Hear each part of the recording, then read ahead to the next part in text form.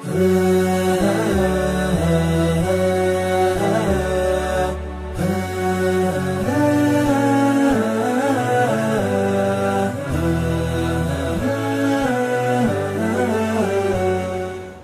alaikum wa rahmatullahi wa barakatuh. Welcome to Ahkam SOS, the show that discusses Islamic practices and duties by Muslims by His Eminence, the Grand Ayatollah Sayyid Shirazi. I'm your host, Mohsin Shah, and joining me is Sheikh Ali Mar. Assalamu alaikum, Sheikhna. Assalamu alaikum wa rahmatullah.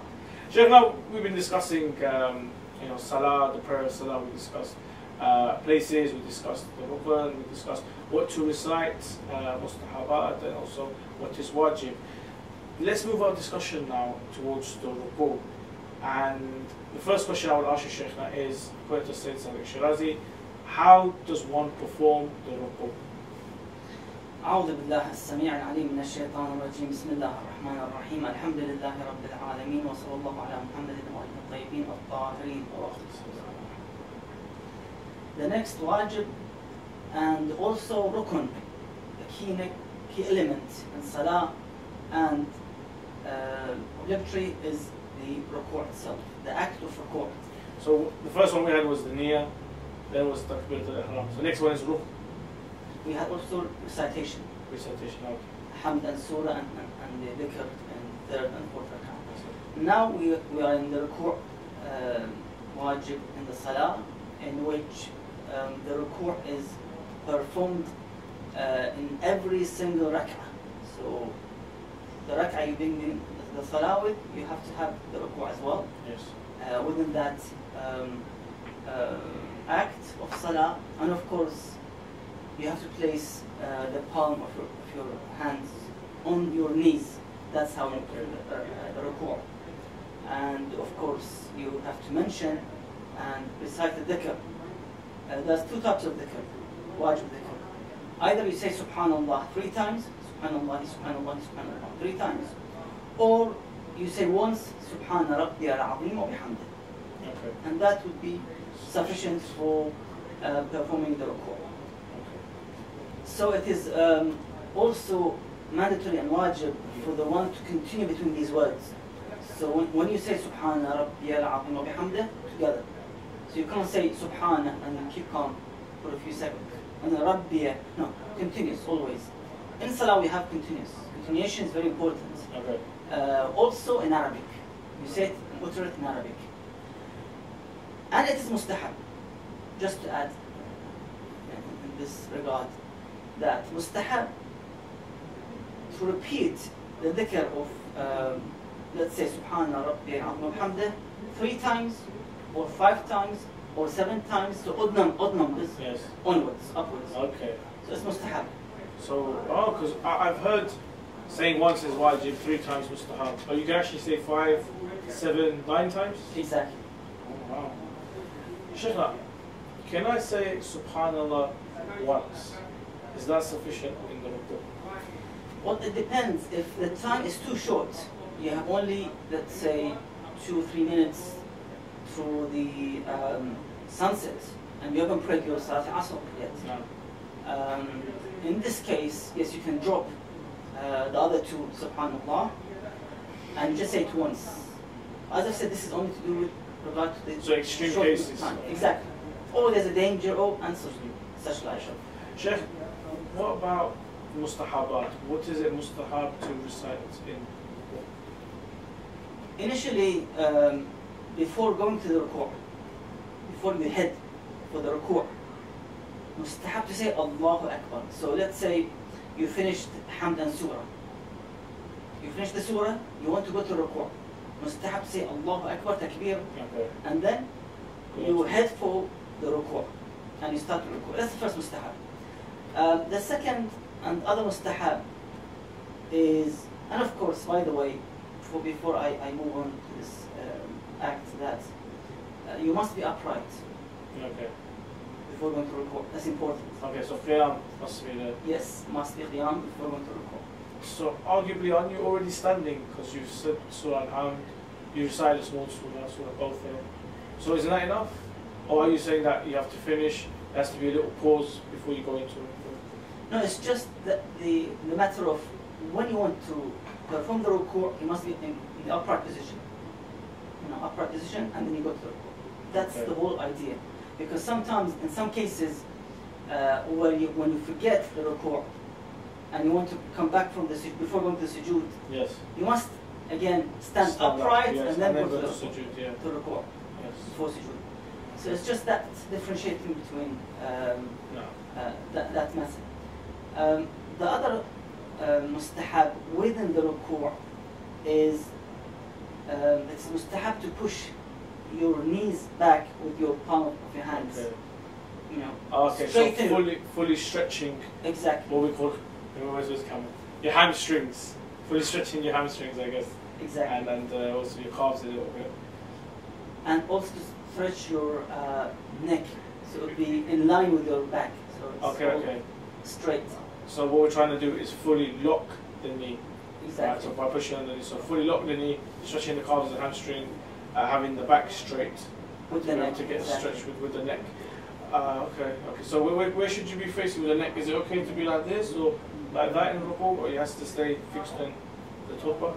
You should look at your feet. Okay, in between your feet. Exactly. Okay. That's where you look. Gives a good idea of where the neck should be.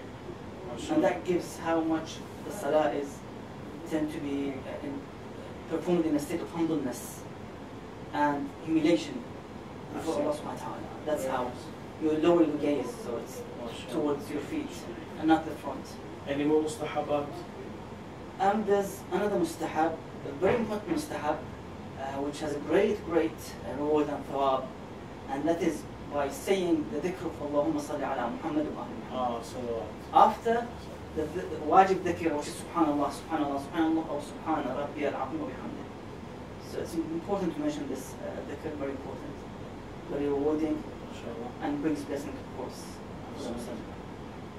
And also another mustahab, when you have completed the ruku' recitation, so you stand up to go to what? To the sujood. Yes. That's mustahab when you stand up to say Sami'a Allah liman hamida. That's another mustahab as well. That ends the act of ruku'. Shaykhna, what if one cannot perform the ruku' properly? What should that one do? Initially, the one who is medically unable to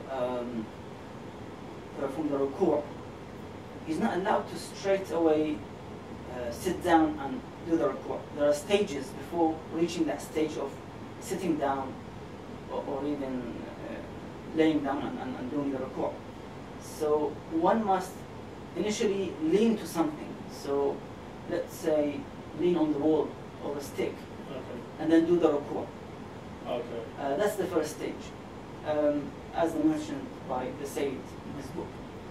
And if it's not possible, then the Sayyid says he must perform the ruku' to the best as he can. So as much as you can, by leaning on something or... Okay, so what I understand from this is that there's two issues. One is that you don't have balance in the ruku', and the other one is maybe you can't bend all the way down towards your knees. So if there's an issue with balancing, you use some aid to help you. Exactly. And if there's an issue with how far down you can bend, then bend as low as you can. Yeah. Possible, I guess. Exactly. Well, as you mentioned just now, if that person cannot bend at all due to the back pain and so forth, then he needs to sit down and then do the ruku' in sitting position.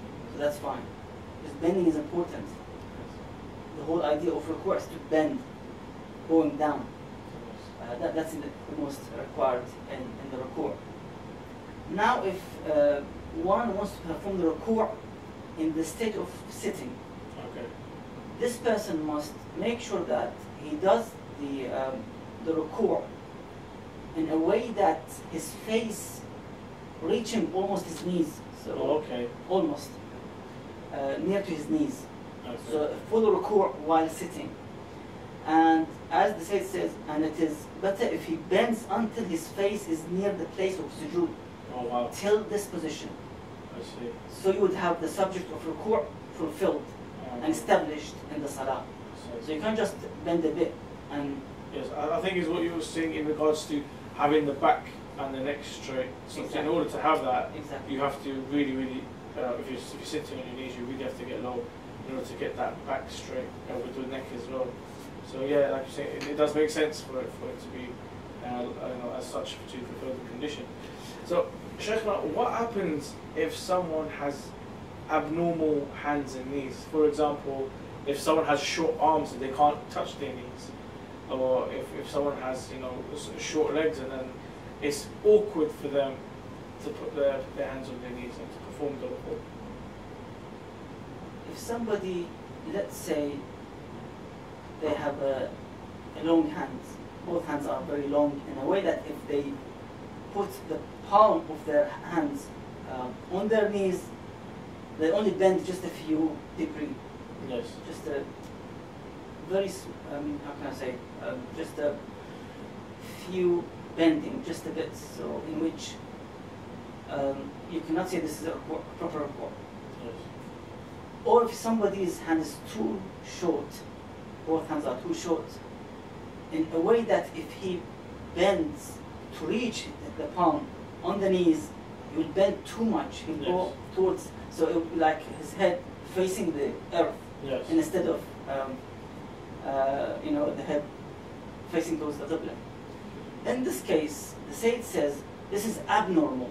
Yes. Both hands are abnormal. The two long hands and two short hands, they're abnormal. In this case, you go back to the normal, to the urf, the customary, and you see how people do the ruku', then you do the ruku'. So the one who has, let's say, a very long hands, he just puts his hands on his thighs, and he does the ruku'. And also, let's say, those who have shorter hands, then they can just, as well, do the ruku' till they reach the state of going down, and their head is towards the qibla. So you go back to the normal and customary way of performing the ruku'. So you look at the others, how they perform the ruku', so you do so. Sheikh, we discussed in Salah and in Qiyam that motionlessness is required. You're not allowed to be swinging left or right, and God forbid, if you get nudged, if you break the frame of the Salah, you have to start again. Is this the same case with the ruku'?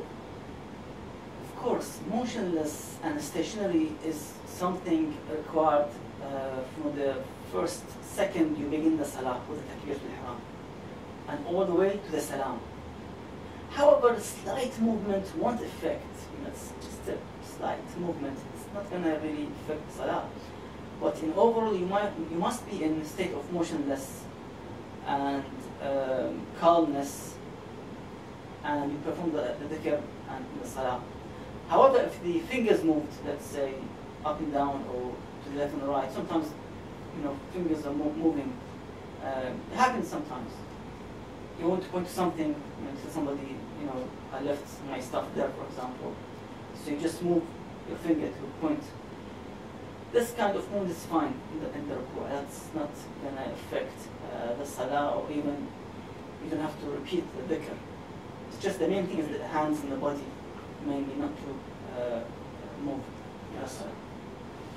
Shaykhna, is there anything that makes the ruku' void? Is there any, something I may say or may do that may invalidate the ruku'? If somebody and deliberately tries to utter the words of ruku', the words of recitation of the ruku', dhikr, before reaching the full state of ruku'. So on his way he says Allahu Akbar. Before going to the state of ruku', he says Subhan Rabbiyal Azim wa bihamdih. So when he reaches the ruku', he said Rabbiyal Azim wa bihamdih. The Subhana, he said it while he was heading down for the ruku'. In this case, if it's deliberate, the Salah will be. And that's important for many of our youth who have just recently began to pray. They have to make sure that they don't speed up and swiftly say the dhikr unless they are in a stable position and motionless, and then they can say the dhikr. So you go to full ruku' and then you begin Subhan Rabbiyal Azim wa bihamdih. So likewise, when you want to raise your head from the ruku' and get up from the ruku', again, if the one recites some of the or part of the ruku' recitation while he's going up will also make the salah batil. So likewise, if somebody wants to finish the ruku' and raise his head from the ruku' to go to the sujood, again, if somebody deliberately says, let's say, in the ruku', Subhana Rabbiyal Azim wa bihamdih, wa bihamdih, he says it while he's going up, moving. So he just left the ruku' while saying wa bihamdih, or Azim wa bihamdih. In this case, if it's deliberate, then it will make salah void and batil as well. You must utter and recite the full words of ruku' while you're in the state of full ruku'. So you're in ruku', you say Subhana Rabbi al-Azim wa bihamdih, and then your head up, and then you go for the sujood. So in between, if in the movements, going up or going down, you mention part of the ruku' on your way, then it will make the salah batil. That's important, especially for the youth, to make sure that even if they pray fast, not to mention this fact that they must be motionless, they must be stable, and mention. And the same thing applies to sujood, the same thing applies to tashahhud, the same applies to tasbihat, hamd and surah, and so forth. Ahsan, Shaykhna, what happens if I'm in ruku' and by accident someone nudges me, or sometimes there's a kid running around and he may push me or something like that? If I get nudged a little bit, or if I get pushed where I take a step or 2 steps forward, or if I get knocked onto the floor, what happens then to my salah? Well, I've mentioned this previously with regard to the posture of the salah. If the posture of the salah is preserved, you just have to go back to the words you mentioned and you said while you were in the moving state. So they pushed you and you said Subhana Rabbi al-Azim wa bihamdih. This Rabbi, you just repeat the dhikr again while you're in a state of motionless and stability. But if you were pushed in a way that the posture of the salah was destroyed, then of course you have to repeat the salah. In this case, you've been pushed and a couple of meters from where you started praying. So in this case, the posture has been destroyed, the salah, then you have to repeat the salah again. Ahsan. Thank you very much, Shaykhna. And thank you to all those for joining us on Ahkam SOS, inshallah. Your hamstrings will be nice and stretched in salah, as well as your back. Join us again for the next episode of Ahkam SOS with Imam Hussein and Shaykh Ma'as. Assalamu alaikum wa rahmatullahi wa barakatuh.